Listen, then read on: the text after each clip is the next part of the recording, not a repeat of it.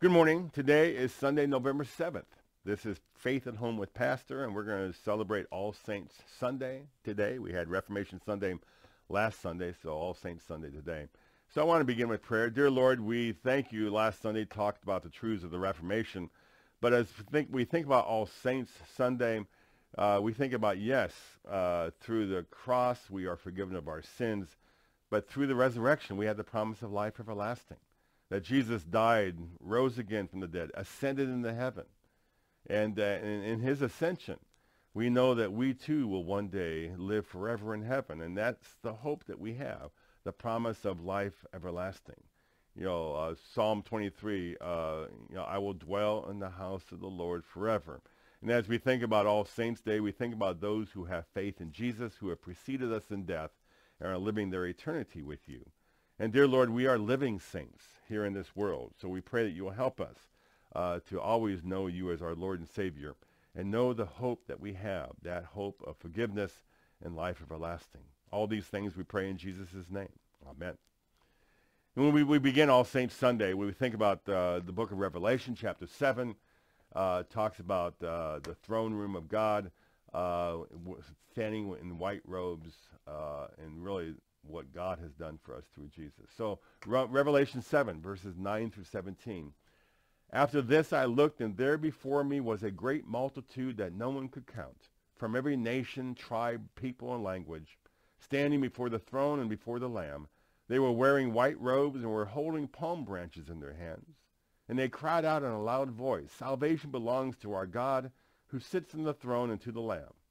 All the angels were standing around the throne and around the elders and the four living creatures. They fell down on their faces before the throne and worshiped God, saying, "Amen. Praise and glory and wisdom and thanks and honor and power and strength be to our God forever and ever. Amen."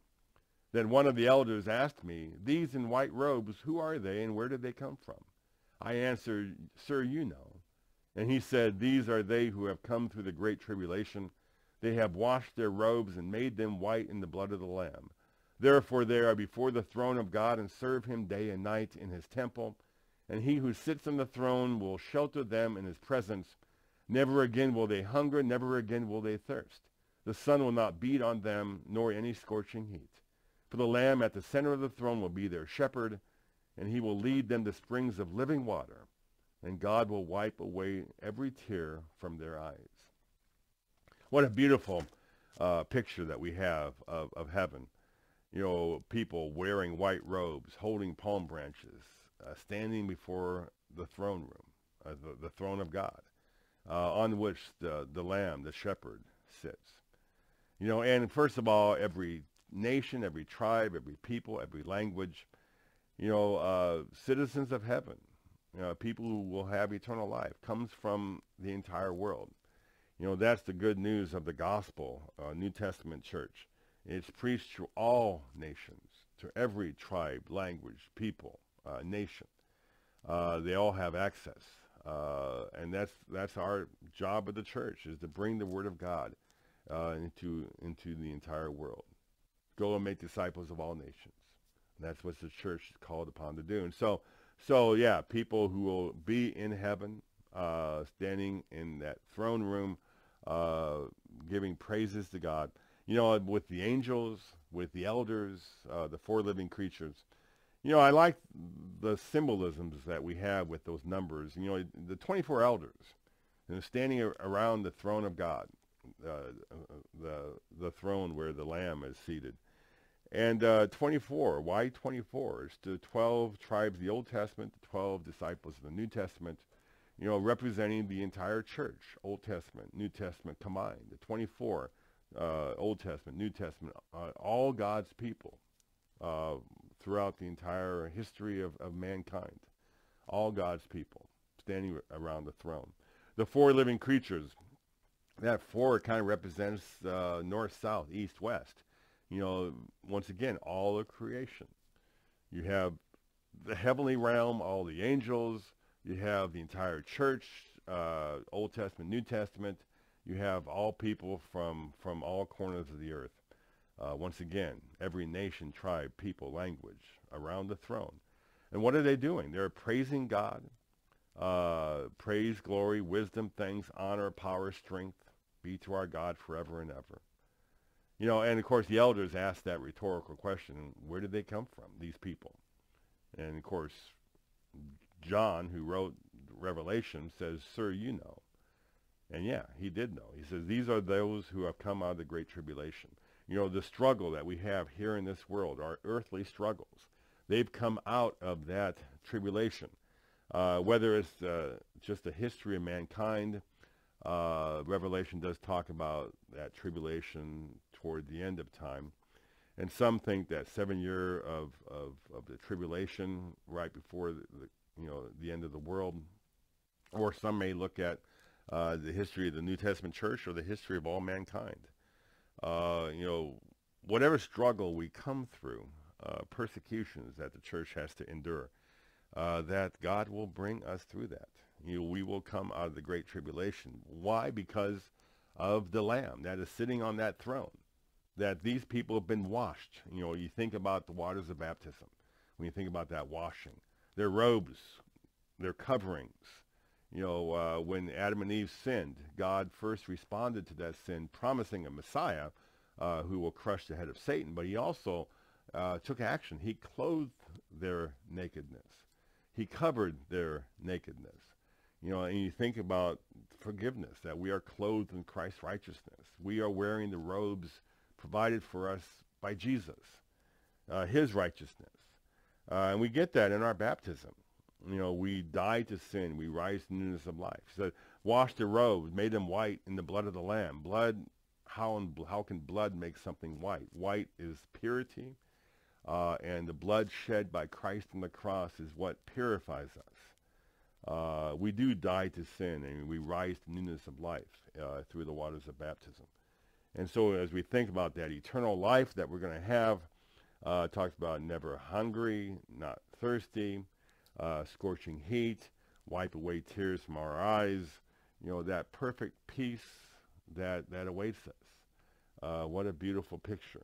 Springs of living water. There's that water reference again, tying to washing with baptism, the springs of living water, Jesus as the water of life. And we know that eternal life awaits us. Physically being in heaven, but keep in mind, eternity is a present reality. We right now are living eternity because our spirits, we've had a spiritual resurrection through faith in Jesus, which means that if our spirits were dead to sin, but now they are alive to Christ Jesus, that our spirits have been raised, and so our spirits will now no longer die. When our bodies die, our spirits will go on. And so in a sense, we're already beginning our spiritual life, because spiritually we will live forever. Bodily, we still have a death that awaits us. And so when we think about that perfect peace, in a sense we have that now spiritually. And then it'll have in its fulfillment, complete fulfillment, through the resurrection at the last day, at the end of time.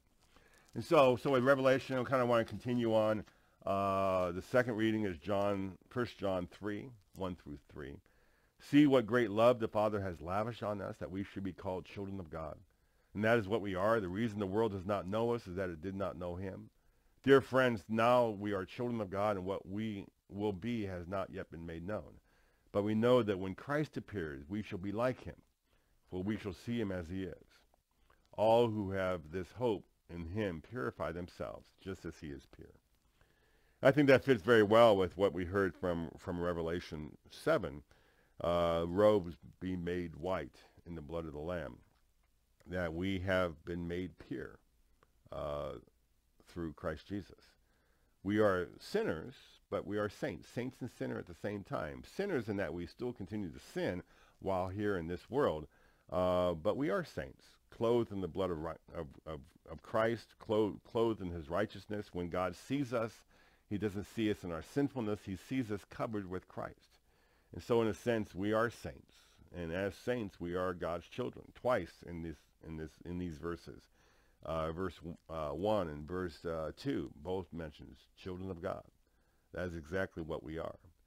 we will be like him. From the fall, we fell into sin. Prior to the fall, we were perfect, but yet through the fall of man, we became sinful. But it says we shall be like him, purified and made holy once again because of Jesus. And so, yeah, let me kind of conclude with Matthew 5, verses 1 through 12, the Beatitudes. Now Jesus saw the crowd. He went up on a mountainside, sat down. His disciples came to him, and he began to teach them. He said, "Blessed are the poor in spirit, for theirs is the kingdom of heaven. Blessed are those who mourn, for they will be comforted. Blessed are the meek, for they will inherit the earth. Blessed are those who hunger and thirst for righteousness, for they will be filled. Blessed are the merciful, for they will be shown mercy. Blessed are the pure in heart, for they will see God. Blessed are the peacemakers, for they will be called children of God. Blessed are those who are persecuted because of righteousness, for theirs is the kingdom of heaven.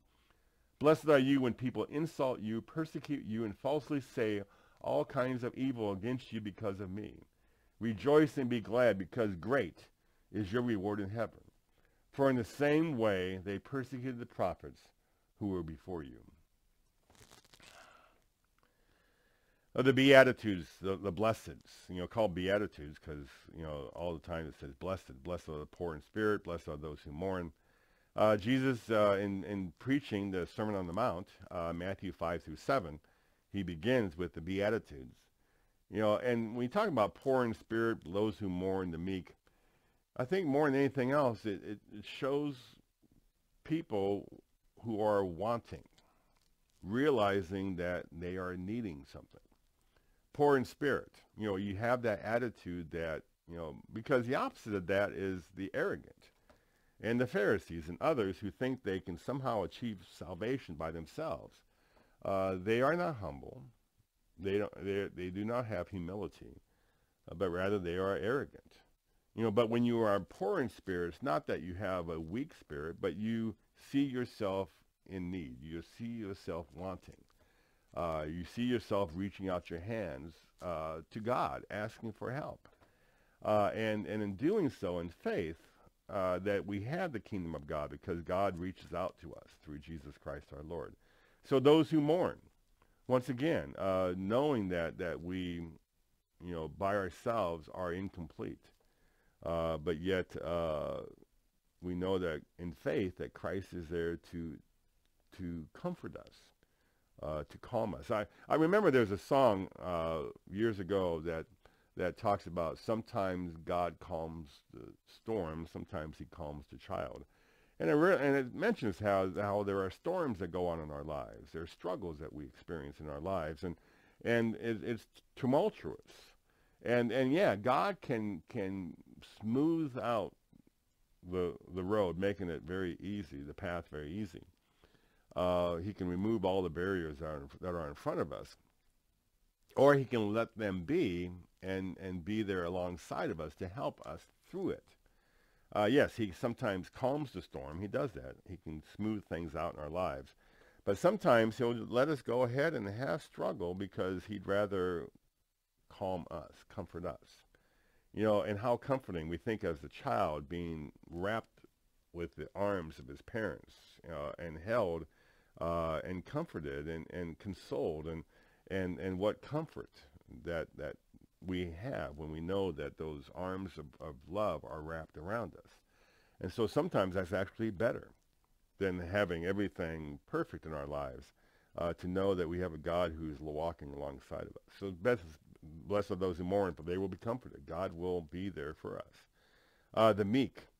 Meek, sometimes people confuse meekness with timidity.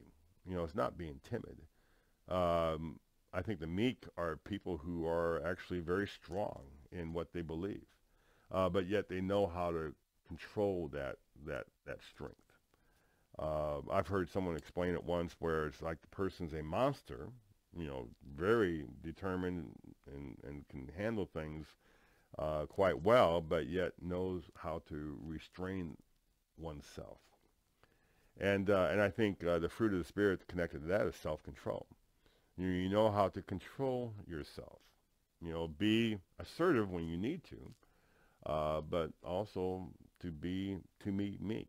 knowing when to act and when not to act. I think, yeah, it's not timidity. I think it's very different than that.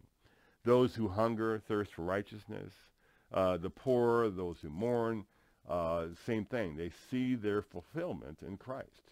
Hunger and thirst. We know that Christ is who's going to satisfy us. Blessed are the merciful. When we show mercy, we will be shown mercy. Our cup will overflow. We can never outgive God. Whenever we let stuff out of pour stuff out of our cup, God continues to fill our cup. When we are merciful, God will show us mercy. We will never run out of mercy. God will continue to give that to us. Blessed are the pure in heart, for they will see God. Purity is found in Christ. And when we are pure through Christ, we see then Christ. And in seeing Christ, we see God. Blessed are the peacemakers. Jesus is the Prince of Peace. And so when we are peaceful as well, we are conveying Christ, who is the Prince of Peace. And we are then God's children because we are acting like Christ. Blessed are those who are persecuted because of righteousness, people who are known to be Christian, because the reality of it is if we share our faith, we will be persecuted. It's kind of par for the course. It's exactly what's going to happen to us. It's a reality. We carry our crosses and follow Jesus. We're going to have suffering. We're going to have persecutions if we are known to be Christian. We can hide our faith to try to avoid those persecutions, but that's not how a Christian is to act. We are to let it be known whose we are, that we belong to Christ. But along with that will come persecutions. But blessed are those who are persecuted, for ours, once again, is the kingdom of heaven. God's going to be with us. Blessed are those who are people insult, persecute you, falsely say all kinds of evil against you because of me. He says, rejoice and be glad. We are in good company. They persecuted the prophets who were before us. And look where they are. They are living their eternity with Jesus. So do not fear. One, God will help us. When he says in the Great Commission, go and make disciples of all nations, the words, the gospel ends with those words, lo, I am with you always. Do not worry. I will go with you. I will be with you.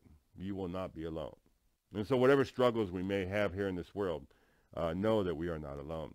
And how beautiful it is to think about that on All Saints Sunday, that while here in this world, God is with us. And when we leave this world, God will always be with us. We will be his. I will be your God, and you will be my people. That's a promise given to Abraham, and that's a promise that we hold dear today. So let's close with prayer. Dear Lord, thank you so much once again for all that you have done for us, the truths of the Reformation, as well as the promise of life everlasting on All Saints Sunday. So, dear Lord, bless us as children of God, that we truly can live as your children, and people can see Christ in the things that we say and do. Use us as your servants, Lord. We pray everything in Jesus' name. Amen. Thank you once again for joining us, and look forward to seeing you next week.